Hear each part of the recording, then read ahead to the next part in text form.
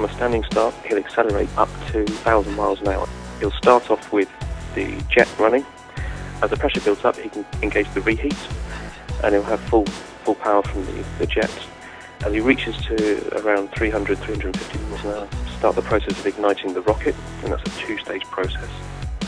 They'll go through the mono sequence, where we start to decompose the HTP, and then we'll go into full hybrid and ramp the pump pressure up, and then we'll get the big flame down the back. At that point, he'll have full power and he'll accelerate to 1,000 miles an hour.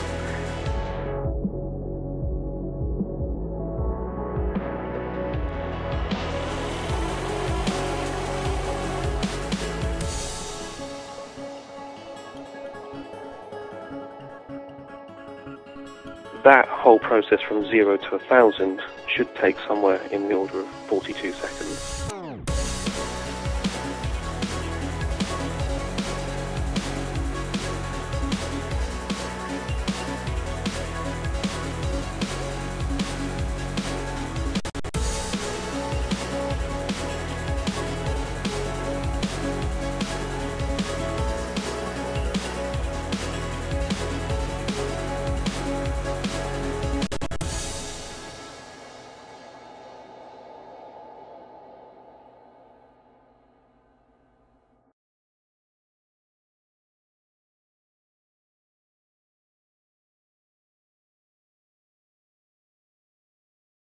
Achieve 1,000 miles an hour on land.